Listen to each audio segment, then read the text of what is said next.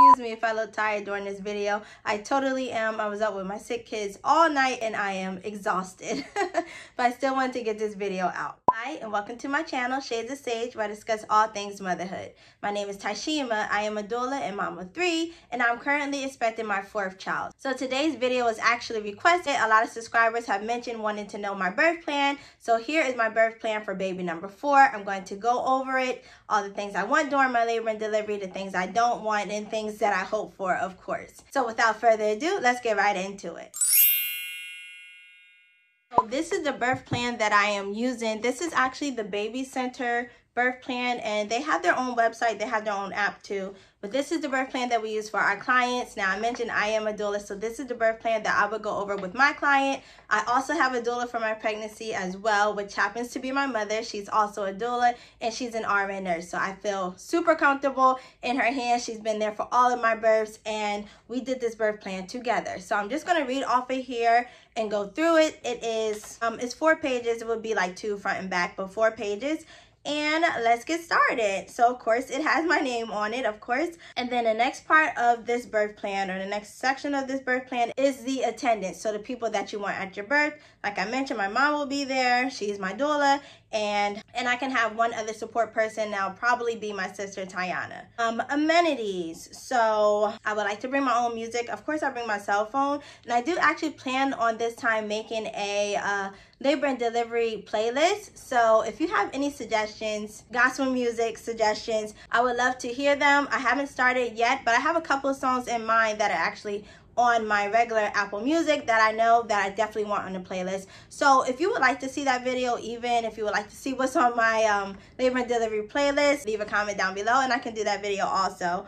And another thing for amenities is I would like to take pictures / video during labor and delivery. Now, I mentioned in another video we can't record the actual delivery process, but I can record like the laboring, so laboring at home, laboring in the hospital room, all of that. And of course, I can record after the birth. Just for liability reasons, the hospital doesn't allow us to, which I'm totally okay with that anyway. So yeah, I would like to be able to take pictures, videos, you know, during the process, but not the actual delivery. So the next part is hospital admission and procedures. So there's a list, it's like a list of options, and you just select what you want and, you know, don't select what you don't want. So for the first one, I want my support people to stay in a room with me at all times. So the next one is I only want my doctor, so my OB, whoever is on call at the time that I actually go into labor, to be there. Nurse and my support people to be present. I don't like the medical students being present. I know they have to get their experience, just not with me. Okay. The next one, I would like to wear my contact lenses as long as I don't need a C-section. So this one I do have marked on here as, you know, something I would like, but I have not been able to wear contacts, so I probably won't have contacts when I go to the hospital. I'll bring them, but I doubt I'll have them just because I haven't been able to wear them. They haven't been comfortable, and yeah. But for those who do wear contacts, if you do wear contacts, they will ask you to take them out in the case that you need a C-section. So an emergency C-section, you will have to take those out before you go in for your C-section. The next option is I would like to eat if I wish to. Now I know certain hospitals, certain practices don't allow a woman to eat during labor. I'm really not actually sure my hospital stance on that. I know I didn't eat for my first one. For my second, I can't really remember, honestly. For my third, I did eat all the way up until transition, where I felt like I was going to throw up. So I stopped myself from eating, but I was able to eat the whole entire time. So yes, I would like to eat. I know that, you know, like the first birth, I threw up the whole time. Second birth, I may have thrown up once or twice. I really can't remember. That's so bad. But and then for my last birth, I did eat. So of course I'm going to eat. If I feel like eating, I'm going to eat. I would like to stay hydrated by drinking clear fluids instead of having an IV. So I have that checked off. I have had IVs for all of my other births, but this time I want to try without the IV. But I'm not opposed to getting the hep block, you know, for in case of emergencies. And the last option for this section is I would like to move and walk around as I choose. If you're not on any like heavy duty pain medication or narcotics or epidural, of course you're free to move around. So that is what I am going to do. It really helped a lot last time, just being out of the bed more. Like I was able to be out of the bed more For my last birth, because I wasn't on magnesium, for my other 2 births, I was on magnesium, but you know, still did it. And still was able to move in the bed, but for my last birth, I was able to move out of the bed, which was awesome. So I'm hoping for the same thing this time too. The interventions. So as long as the baby and I are doing fine, I like to be allowed to progress free of stringent time limits and have my labor augmented only if necessary. And I also would like cordless monitoring. I did not have cordless for my other 3 births. I'm not sure if my hospital had it. This time I'm definitely going to ask for it, just because being hooked up to the monitor, I don't mind the continuous feeding monitoring, but I would like it to be cordless, so I will have more space and more room to move around. So that's what I'm hoping for this time. And the time restraints one, that's not really an issue for me. I've never had a birth where I felt like rushed, or where I felt like, you know, they were pressuring me to deliver by a certain time or to be dilated by a certain time. So that's not an issue for me, but that's definitely something that, you know, I still want to be able to voice how long I want to labor, or, you know, that kind of thing like that. I don't want to feel rushed. Okay, so the next part is labor props. I would like the squatting bar if I like to try that again. I had the squatting bar for my last birth, loved it, highly recommend it. And the birthing pool / tub. I would like to try that, but I don't think my hospital has it. So in that case, then I could use the shower instead. But if your hospital has the birthing pool or the tub, I definitely recommend it. I had a couple of clients that got in there and they loved it. And they said it really helped them with their labor and their contractions. So yes, I would love that, but I don't think my hospital has it. The next one is what kind of equipment I would like to bring with me. I usually don't bring anything, just because I don't like to bring to the hospital things that I plan on bringing back home. So I have like a birthing ball here and stuff like that, but I wouldn't take that to the hospital. I would just use their stuff and, you know, do it like that. I just feel like it's safer. So pain relief is the next section. So it lists like different techniques of pain relief. So the first one is acupressure. Yes. For my last delivery, we had this nurse come in, and I remember I was on hands and knees, or I actually was like, the front of the bed was pushed up and I had my arms above it and I was on my knees, and the nurse came in and she said, let me show you this pressure point on the foot that you can press on. That helps with pain relief. And so she pressed that part on my foot during a contraction, and I'm telling you, I had no pain. I know that's crazy, but I had no pain at all. Like, I could still feel the pressure, but the pain just went away while that part of my foot was being pressed. And I really need to look it up, because I need to make sure that my support people remember where it is located. But it was just excellent. And so I had them doing that for the rest of the labor once we found that out. But definitely love acupressure. Bath, shower, like I mentioned before. I think our labor rooms just had the showers, but they're nice big ones, you know, with the nice big shower head. So I definitely would like to try that this time. I did not try that last time. And again, that's another reason why I want the cordless monitoring, because of course you can't get into the shower if you're hooked up to the cords that are close to the bed. So yes, I would like to try that this time.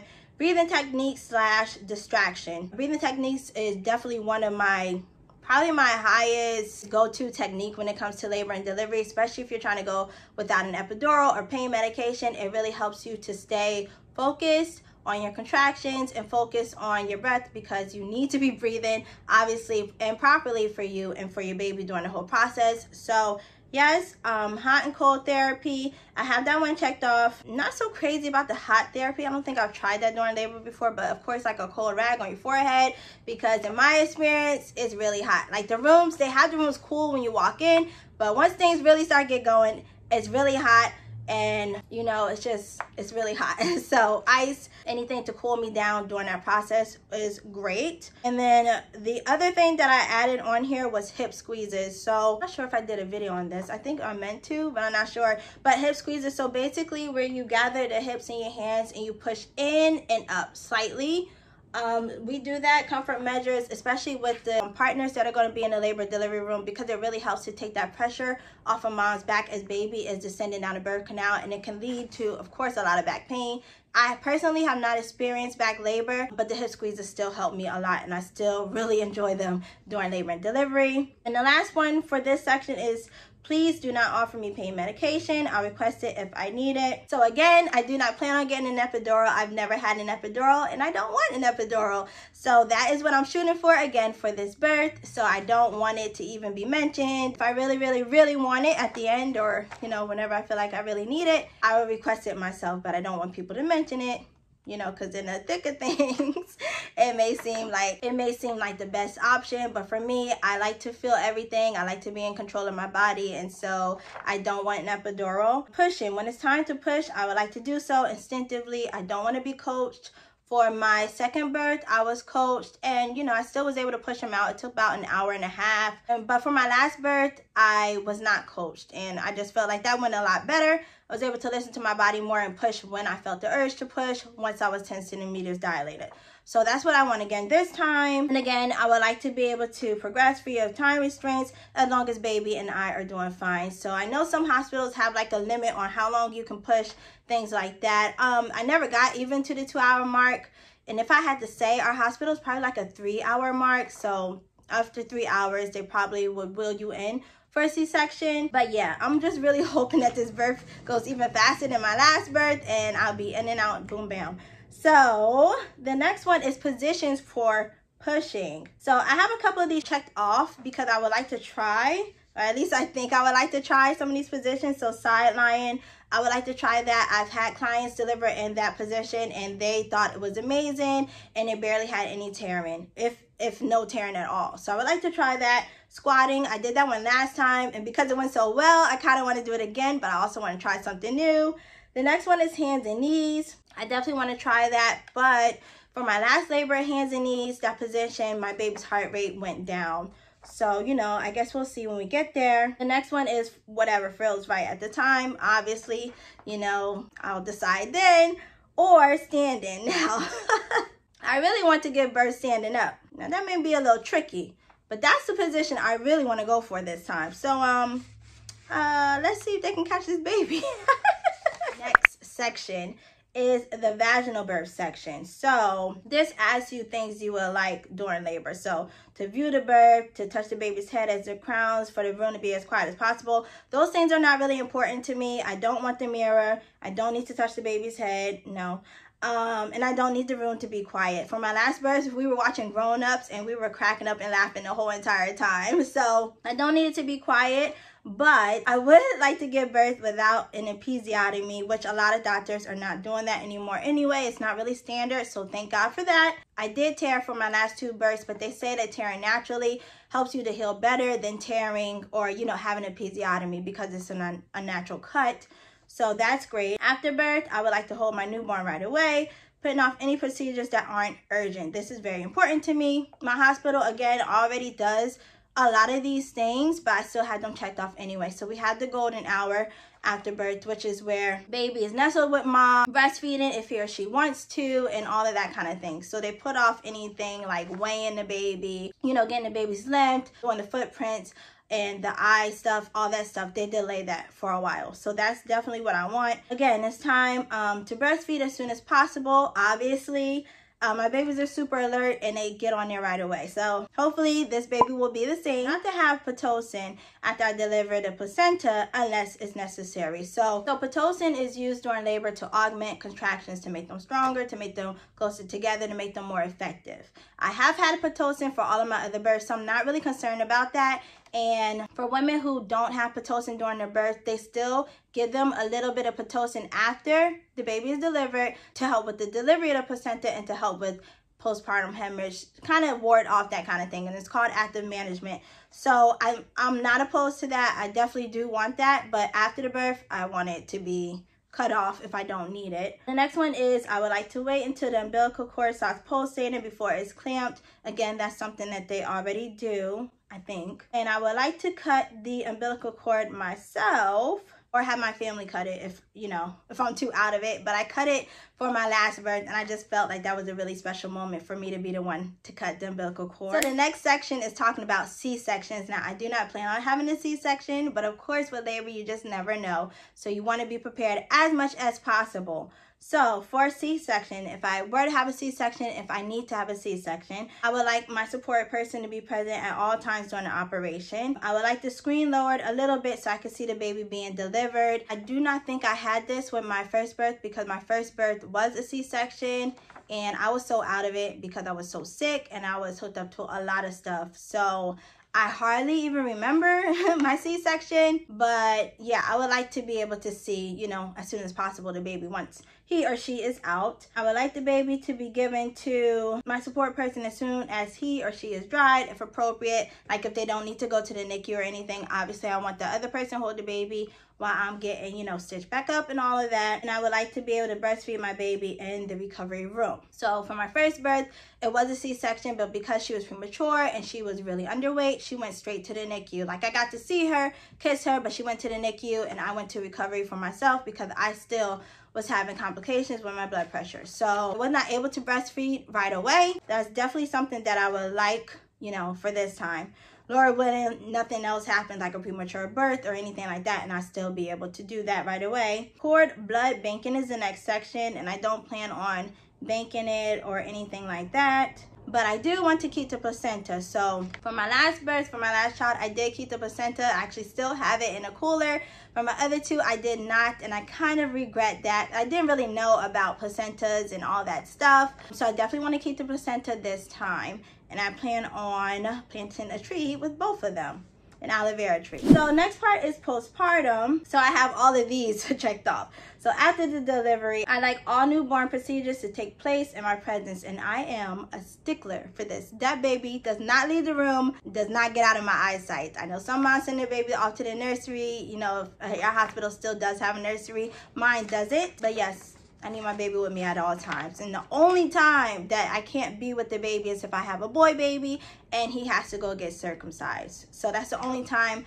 I can't be physically with the baby. But other than that, nope, baby stays with me. I would like to stay in a private room, which is pretty standard at my hospital, unless it's like really, really crowded. I don't think I've seen them like double book moms in a postpartum room, but I definitely seen it for like moms who are like in triage or they're waiting to go to the labor and birthing suite. I did have that one time, but yes, private room, and I would like to have a cot for my support person, whoever may be staying overnight in the room. And again, that's something that they already have, so I don't have to worry about that. The next section for postpartum is I would like 24-hour rooming in with baby. I just like to keep my eyes on the baby at all times. And they do a lot of the procedures in the room with the baby. So like the hearing test, the eye test, if lactation comes in, all of that stuff at my hospital is done in the room. So that's really nice. So the next section is feeding issues. I plan to breastfeed exclusively, so no formula, anything like that. I don't want the baby to be offered formula or sugar water or a pacifier. I don't use pacifiers. I'm not a fan of pacifiers, and I won't even bring one to the hospital. So I don't want the baby to have a pacifier, so no pacifiers. Circumcision, again, if I have a boy, I want him to be circumcised at the hospital, which in my opinion is easier to do there at the hospital. I know some practices or some hospitals, they wait until the baby goes to the pediatrician and then it's done there. But I'd rather just get it done and out the way while I'm in the hospital. Okay. So the last section is discharge, and I would like to be discharged from the hospital with baby as soon as possible. I do not want to stay extra days. I'm really nervous actually giving birth in the hospital during COVID times because all my other births was before COVID, so you know things weren't as scary, I feel like. And I really, in a perfect world, like if this was like my dream birth plan, I really would like to give birth at home in a birthing pool and have my mom there and my kids there, and it just, you know, a nice relaxing atmosphere. I would love that. But I don't really feel comfortable giving birth at home because I am considered a high-risk pregnancy. I do have a history of preeclampsia and high blood pressure, and this would be my third VBAC. So it's still really kind of risky for me to give birth, and I feel most comfortable at a hospital, but I would so love a home birth. Like, I'm for home births all the way.